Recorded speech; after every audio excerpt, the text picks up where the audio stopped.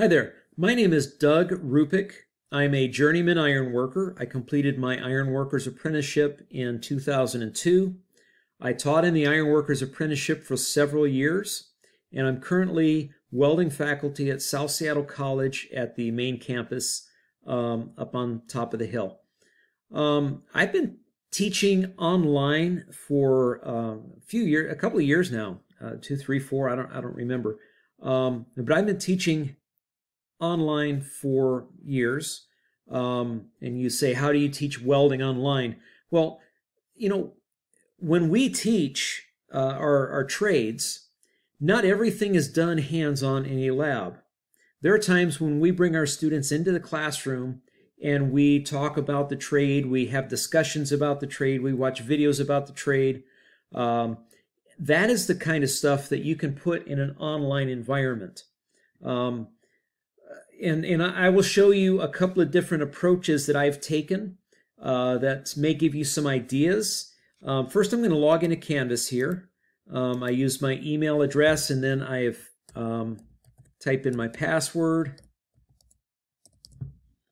and hit enter. This takes me to the dashboard. And I'm going to scroll down here to the class that the first class I want to show you, which is my Welding Fabrication Technology 100 class, which is welding theory. And I have my class arranged by weeks. So I have announcements at the top where I ask them to click this first. Thought I had that. Oh, click this second.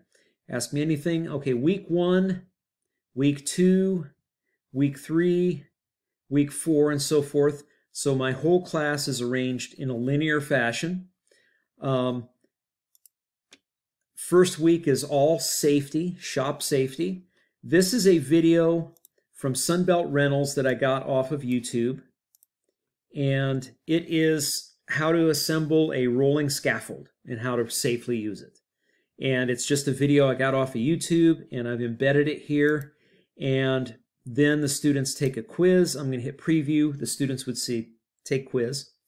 And it's just multiple choice. And let's see, I'm just going to start hitting random answers. And true, false. And I've written this quiz. I put it in there. And I told Canvas what the right answer is. And Canvas will grade it for me. I don't have to look at all the quizzes and grade them. Canvas does it for me. And they submit the quiz and it comes up with a grade. So that's how I've done that. Another thing that I've done in my online classes is, I've taken the lectures that I would normally give in class. And so here's chapter 3, welding joint design and welding terms, part 1. And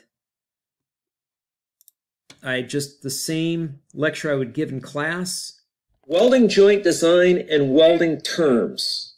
We're going to talk about terms, different joints, different weld. I've just created a video like I'm doing here with the PowerPoint that I would normally give in class. And then I have this, sometimes I will have a little quiz after that. So the students will watch the video of me and then take a quiz with questions based on what I covered.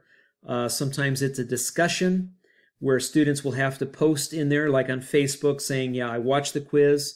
Sometimes I will have them make up questions about what was in the lecture, or ask them questions about what was in the book, or have them make up questions about what they had read and have their classmates answer them.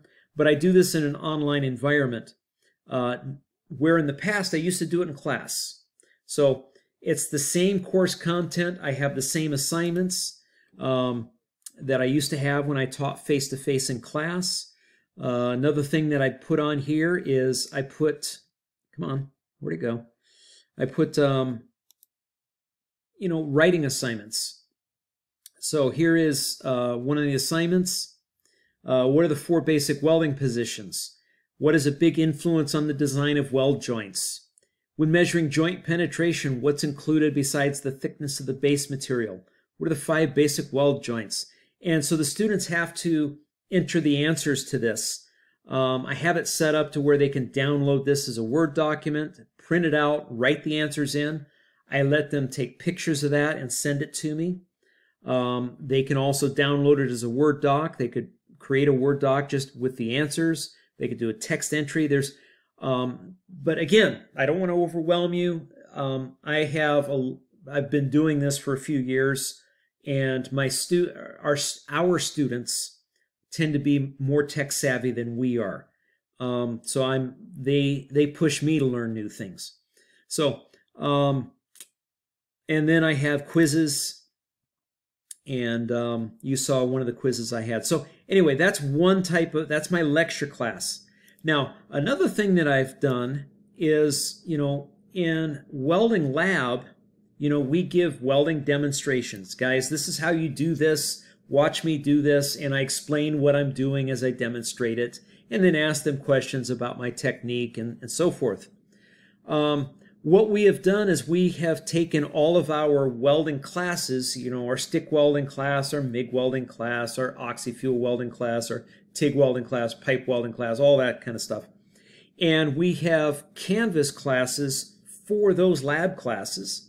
And let's see, for example, let's go to our 124, which is our MIG welding class. For all of our lab classes, we have specific assignments. We have them do a lap joint. So they have to put a couple of pieces of steel together and weld those pieces of steel together in a lap joint. Well, I just happen to have found a YouTube video where they demonstrate that very thing. And they talk about it pretty thoroughly.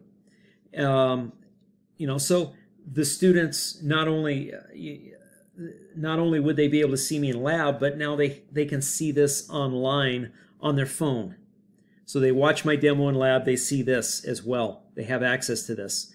Now, this is a supplement to our lab class.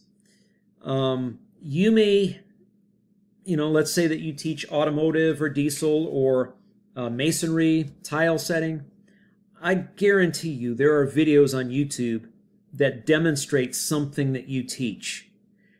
And there are good videos and there are bad videos. So I am sure that you, as an instructor, can watch a video and decide, is this a good video or a bad video? See, that's something you can do that your students can't. Whether you realize it or not, your students are actually looking on YouTube to find out more information about the class they're taking from you, if they're interested in your class. So what we have decided is we will go and we will look at some of these videos and find the good ones and put the good ones in Canvas to benefit our students. Now, this is going to help us with this pandemic going on in that I don't have to spend as much one-on-one time with each student. I don't have to get as close. I can maintain physical distance from our students because now they can see the same thing I would show them up close. I don't feel threatened by this. I feel pretty secure as an instructor, and that has taken time. Okay, that's taken time. I can very easily see when I first started, I felt threatened by students going to YouTube, and I felt bad that they weren't coming and asking me questions. As instructors, we need to get over that. Our job is not necessarily to be the source of all information for them. Our job is to guide them in their learning experience. So, at any rate, these are a couple of different approaches that we have taken in the main campus welding program. This is stuff that I had to learn as an iron worker in the apprenticeship when I went 20 years ago through the apprenticeship. They weren't real keen on teaching us digital literacy. They taught us how to put a bolt in the hole and tighten it up with a wrench. They taught us how to weld. They taught us how to cut. They taught us how to hit things with a 9-pound beater. This stuff is stuff that I've learned in the last few years. Takes a bit to learn it, but it is very worthwhile, and I want to help you best I can. Anything I can help you with, get a hold of me through my email. Thank you for your time.